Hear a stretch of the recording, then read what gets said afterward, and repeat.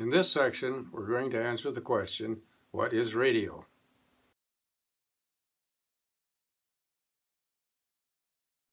Have you ever looked closely at the radio merit badge itself? There are strange little markings around the top of the merit badge, above the lightning bolts. The first little group is a dash followed by 3 dots. In Morse code, that's the letter B. The second group is 3 dots. The letter S.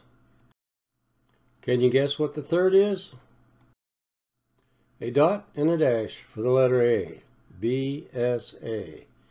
Morse code was the first kind of message sent by man using radio waves. What exactly is radio? A technical way of describing radio is that it's a system to communicate using electronic magnetic waves, but that's kind of a geek response. Many refer to radio as wireless, which it is. How many have used a cell phone? Is it a radio? It is wireless, that's for sure, but in order for it to communicate, it needs the rest of the system, including computers and telephone wires to connect to the cell phone towers. But there's definitely a part of it that is a radio, and most of it use it every day. Some will say ham radio is off the grid, meaning that with only a generator, a radio, and an antenna, we don't need cell towers, power, or telephone lines to communicate. Albert Einstein had a great quote. He said, "The wireless telegraph is not difficult to understand. The ordinary telegraph is like a very long cat. You pull the tail in New York and it meows in Los Angeles. The wireless is the same, only without the cat." Today we get our entertainment, news, and other information over the internet. The internet usually makes it to our devices through radio using Wi-Fi. In addition to Wi-Fi, we get information via satellite, another radio method that is very strong. But radio isn't just entertainment and information. We use radio when we operate our mobile phones. We use radio when we open the garage door remotely. We also use radio when we heat something in the microwave oven.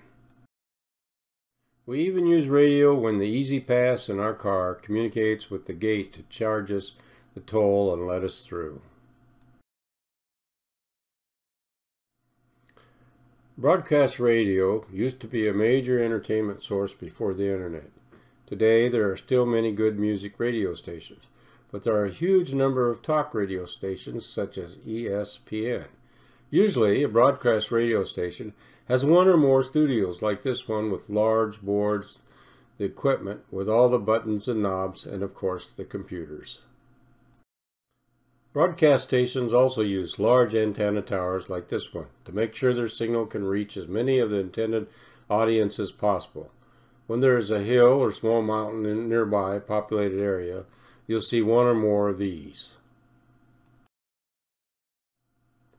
Radio as a hobby is very popular. Probably the single biggest group of hobby radio people is with ham radio operators. There is no minimum age. Every one of you in this class could get an amateur radio license. Another type of hobby radio is radio-controlled cars, boats, and airplanes. With a ham radio license, you're allowed just a little bit more power for your transmitter. These days, drones are becoming a very popular radio-controlled device. Citizen band radio is used by many truckers. Many like to use Family Radio Service, FRS radios, when they need to communicate wirelessly, such as during hunting. Broadcasting is one-way communication. Usually you can spot a broadcasting antenna. It's very tall, and such antennas are located near large population areas. Everyone can listen in on their radio to the programming. Broadcasting is usually operated as a business where advertisers pay to have their products and services advertised over the airwaves. Two-way communication is just that. It's not one-way broadcasting. There are always two or more involved. Businesses use two-way communication to be more efficient. Ham radio operators use two-way communication in emergencies, when experimenting with equipment and antennas, and mostly for fun. Call signs are a unique identification for a licensed radio station. Broadcast radio station call signs are 3 or 4 letters, such as the FM station above and the television broadcasting station on the right. Cable television does not use call signs because their signal does not travel over the airways. U.S. amateur radio station call signs are letters and a number such as the one shown above. Every licensed ham radio operator is assigned a unique call sign. All U.S. ham radio operators have call signs beginning with AA, AL, K, N, or W. Each U.S. ham radio operator also has a single number in their call letters. This number can be 0 through 9, including 0 and 9.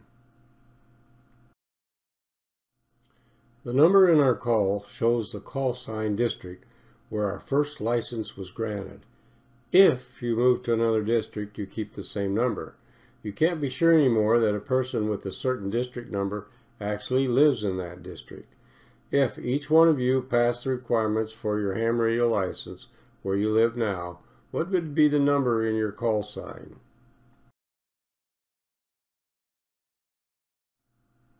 It's very common for ham radio operators to have a custom license plate made for their vehicle, like this one. Okay, now for fun. Create your own imaginary call sign. Pick K, N, or W, and a number, and add your initials.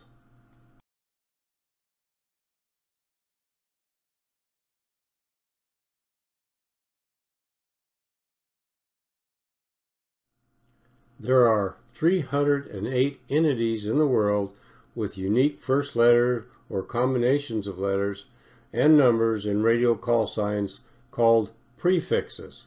Many countries have multiple entities, such as the U.S. with Guam, Puerto Rico, etc. As a ham radio operator, I get a bit excited when I make contact with another ham from any one of these faraway places. If I'm operating in my radio station and came across the call letters 5 Romeo 8 Uniform India, I know that the other ham is licensed in Madagascar. If I contact somebody with the call letters Papa Whiskey 8 Sierra, I know that they are licensed in Brazil.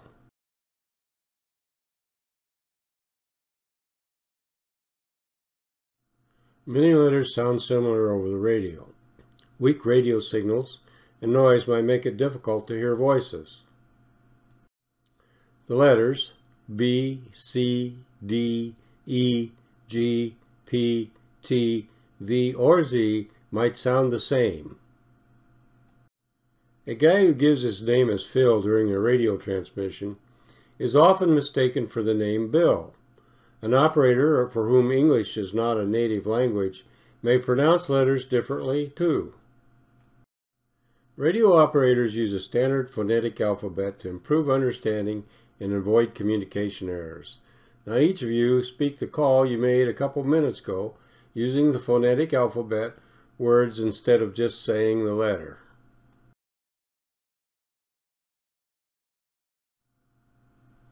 Okay, now it's time to get out the workbook and answer the question on the first page, what is radio? You should have a good enough background to do that now.